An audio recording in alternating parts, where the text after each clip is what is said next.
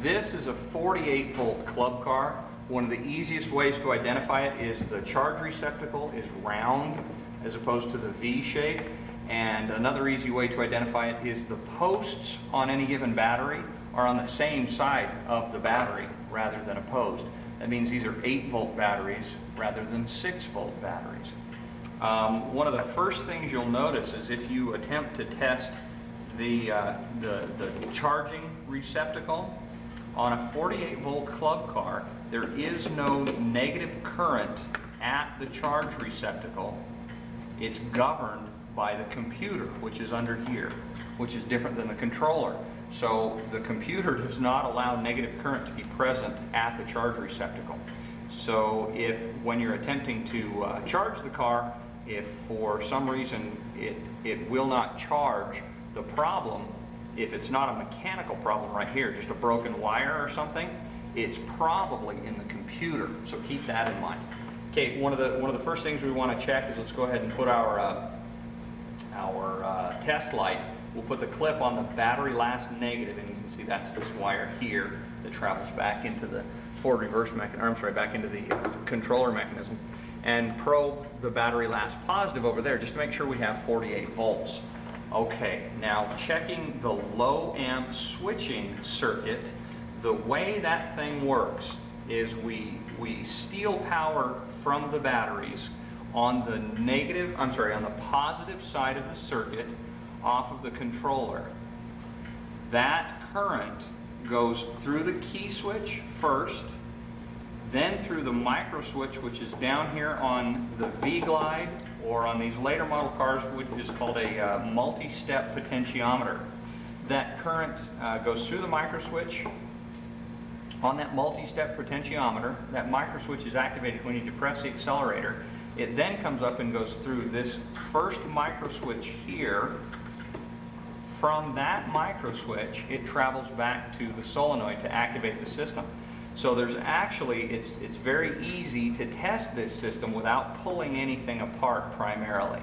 And the way you do that, again, is go ahead and put your clip of your probe light on the battery last negative, and then if you probe the bottom contact on this first micro switch, and you need to activate this micro switch, so you put the car into forward or reverse, make sure your key switch is on, step on the accelerator, you should get a light here.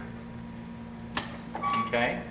That tells us a handful of things. That tells us we're getting current into the micro switch on the multi-step potentiometer, out of that into the key switch, out of the key switch, and into this micro switch. Now, to make sure this micro switch is working, now this will also give us light even if it's not in forward or reverse. If it's in neutral, it'll give us light as well. To make sure this micro switch is working, put it in forward or reverse, probe the other side of that micro switch, and then activate our pedal again, and we'll get a light there. Now that tells us that side is working. Now we can go back to the solenoid and do that same test right on the two small terminals of the solenoid, just like we did on the other cars. That's exactly the same kind of test. The solenoid is hidden under here. Okay? Okay, now on this is a computer-controlled 48-volt club car again, and you can see this is the controller. However, this is a solid-state controller. The 48-volt club car has a computer here that controls the input from the charger to the batteries, and also the drain that the motor is allowed to put on the batteries. So this controls everything. And then over here is your solenoid. And the way the solenoid works, the way the controller works, is exactly like we've been over on other cars, and I'll show you that quickly. We have the clip end of our test light here connected to the battery last positive. So of course this terminal here is our battery last negative, and you can see the 48-volt light there. Now that's the battery last negative connected to the solid-state controller. If we go to the negative out post on the controller, you'll see there's no light. Now if we activate the system, the light will start out dull and then grow more and more brighter, or I should say brighter and brighter, as we depress the accelerator. Okay? That controller is operating correctly. Now, a lot of times when these cars come in and they're having problems, what the problem is the computer. If we've checked the low amp switching circuit and all of the high amp cables, and we know that we have continuity through the whole system, everything seems to be working correctly, but for some reason the car won't run, most of the time what the problem is the computer. Now, to simulate that, I'm going to go ahead and disconnect the computer here, and I'm going to show you how to bypass the computer. This is the way to test to see if you have a bad onboard computer. Now, with the computer disconnected, if we put it in gear, turn on the key, we step on the accelerator, you'll hear a little bit of a whine, but then the car won't run. Hear that? Okay. Now, the way to bypass this computer is we take a jumper cable and we go on the solenoid, on the small terminals, the low amp terminals. We find the terminal with the yellow wire, leave all the wires intact. We hook one end of our jumper cable to that terminal that has the yellow wire on it, and we connect the other end of the jumper cable to the battery last negative. Now, we can go up here in the battery pack, or we can do it right here, right on the controller. That's what this stud is here for. We connect that too. Now, we put the car in forward or reverse, turn the key switch on, step on the accelerator. The car should run even with the computer disconnected. Let's see if it does. There you go. So now what we've done there is bypass the computer. That's the easiest test for a 48-volt system. Okay, now we're going to talk about how to test to see if the controller is bad. Now, this controller is made by Curtis. It's fairly standard for any of the Golf cars that are solid state controllers. So now one of the first things you're going to check of these three spade terminals here, again, this is a low amp circuit. Of these three spade terminals here, the red wire is what feeds positive current into the controller. So the first thing you want to test is go ahead and clip your probe light, put the clip on the battery last negative. Probe this spade terminal right here. Make sure you don't touch the case. Activate the system with the foot feed, and you should see a light here. Okay, now that's telling us that we got current into the low amp side of the controller. Okay, now another piece that's very important is these other two wires. That's on terminal number 1, by the way. Terminals number 2 and 3 are the potentiometer, the ohms, the variable ohms input into the system. And we need to test that with an ohms meter. Okay, now this holds for pretty much any solid state controlled car. Terminals number 2 and 3 are the potentiometer. Now what the potentiometer is a variable ohms device that's attached to the foot feed. So as you depress the foot feed, it varies the ohms.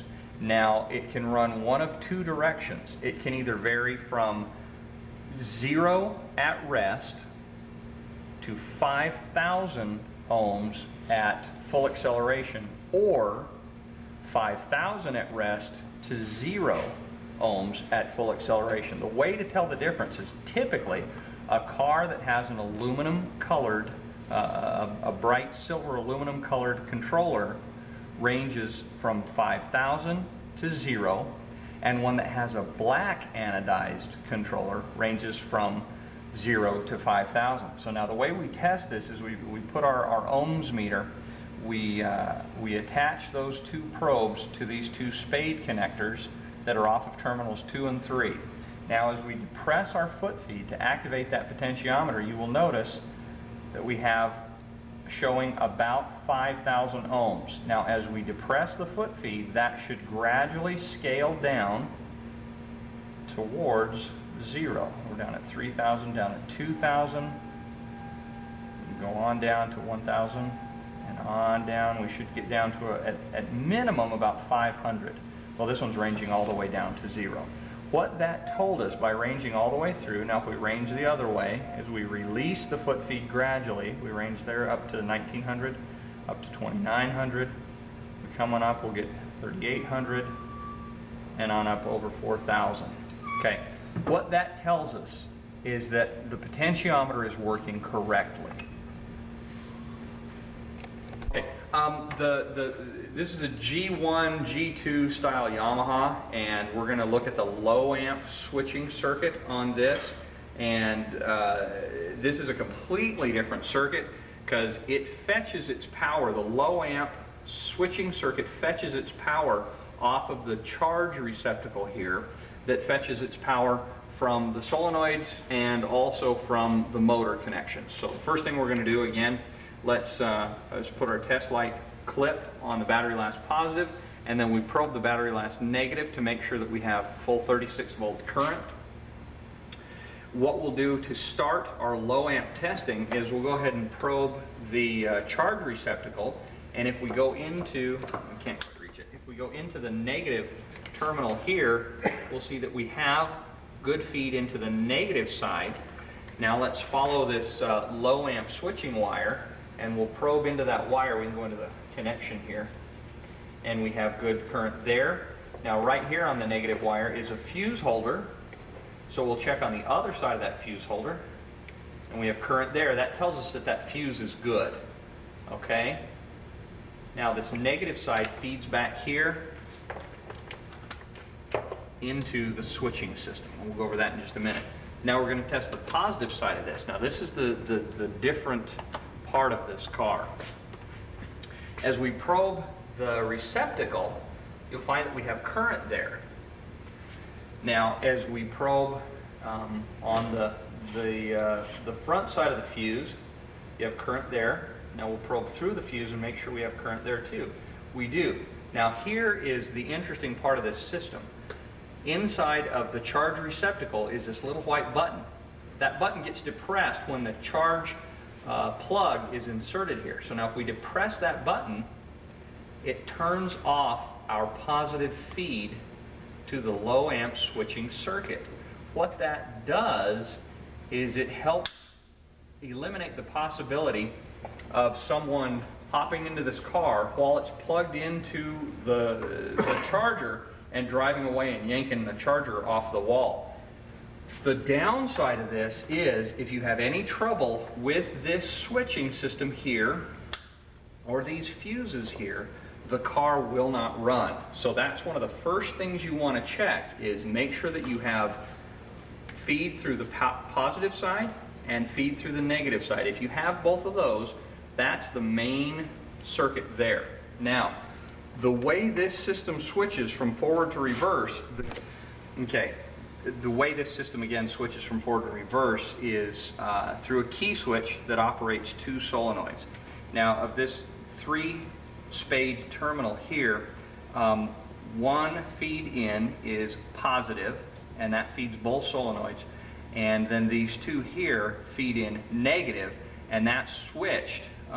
One side is for forward, one side is for reverse. So I'll show you how to test that. Put your clip on the positive and then probe this spade terminal here, and you should get a light. So that's our negative feed into both solenoids. Put your clip on battery last negative, and we probe one side of this, and it doesn't matter which side, just pick one side, and then turn the key to either forward or reverse and step on the accelerator, and we should get a light. Okay, the key switch is in reverse. We've probed the spade that's to the right.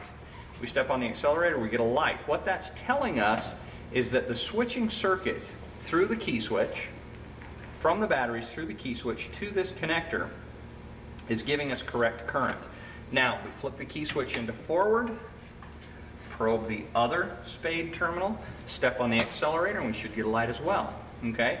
That's telling us we're getting good feed there. Now, these same terminals are down on the solenoids, and we can test those as well. They're just a lot harder to get to, so it's easier to test it right here at this plug. Now, as we plug that back in, if we have the key switch in forward and we step on the accelerator and we hear a click, one of the solenoids should close, and that would be the forward solenoid, and then the car runs.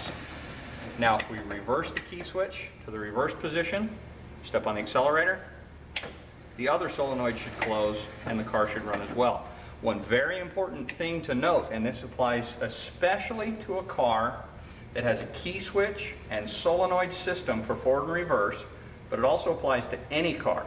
You should never change the forward reverse mechanism from one direction to the other and engage the system while you're rolling in a direction. What